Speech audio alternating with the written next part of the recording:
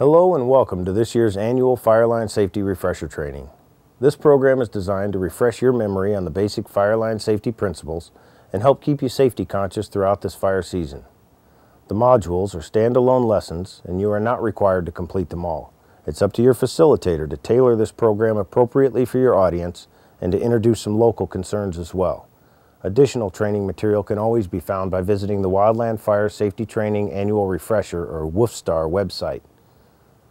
On the back cover of your Incident Response Pocket Guide, or IRPG, you'll find the standard firefighting orders. They should be referred to and applied as we go through the modules, along with the 18 situations that shout watch out, the risk management process, and LCES. In your student workbooks, you'll find some of the statistics from the 2007 fire season. Please note that we suffered 9 fatalities last year, which is a significant decrease from the 24 fatalities we had in 2006. Now, despite this reduction, we did experience 13 entrapment scenarios involving 51 firefighters.